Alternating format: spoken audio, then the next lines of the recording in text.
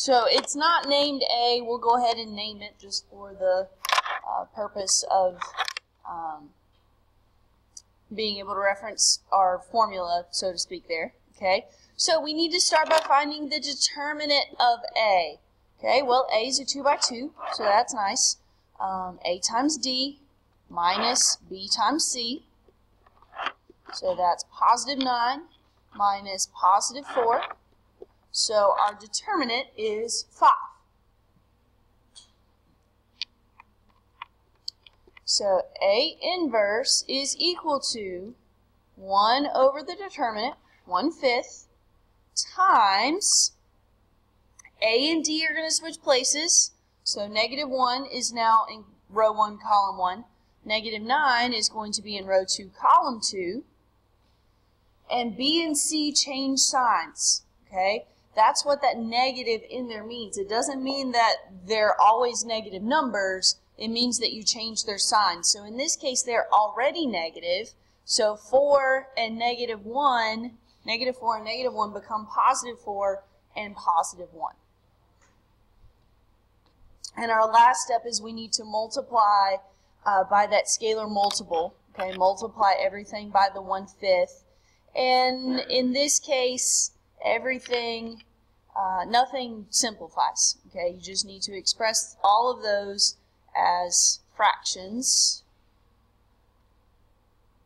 So this is the inverse of matrix A. This is the inverse of matrix A.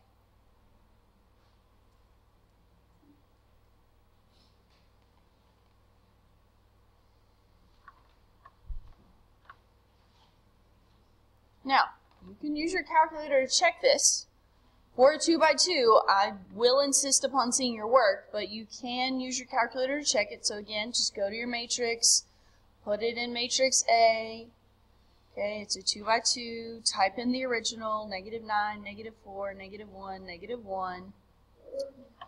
Go to your home screen, go back to matrix, select A, and then use that button right there. Instead of pressing second and that button to get the matrix, you're just going to use that X with the -1 exponent. That is the inverse button there. Okay, that is the inverse button. So you're just going to press that button and press enter. Now they don't give it to us in fractional form. Just like you can change any other decimal to a fraction, do the exact same thing. Press math, enter, enter, and it will turn all the entries in the matrix to fractions. Okay, so we calculated the inverse correctly.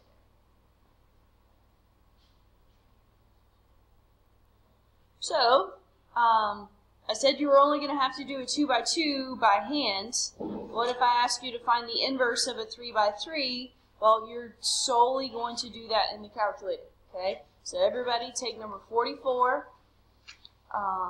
Put that matrix in. It is a 3 by 3. Put those entries in and do what I just did.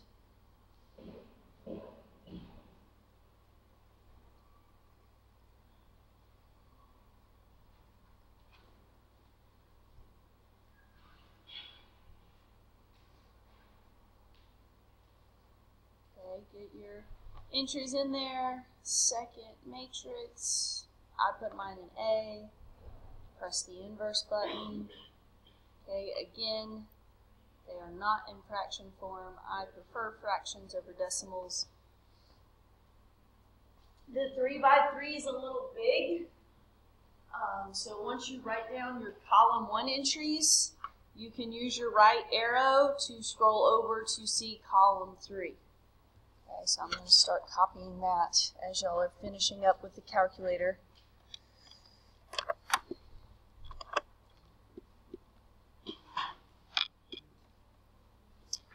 So it is -8 over 5, -3 over 5,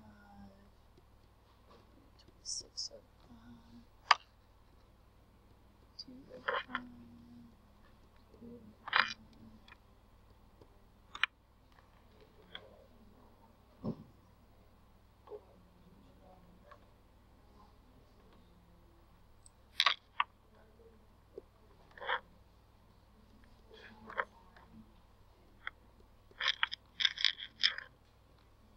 Now there is a way to find the inverse of a 2 by 2 by hand, but I'm not going to lie, it is very involved, pretty complicated, lots of steps, so we're not going to do that.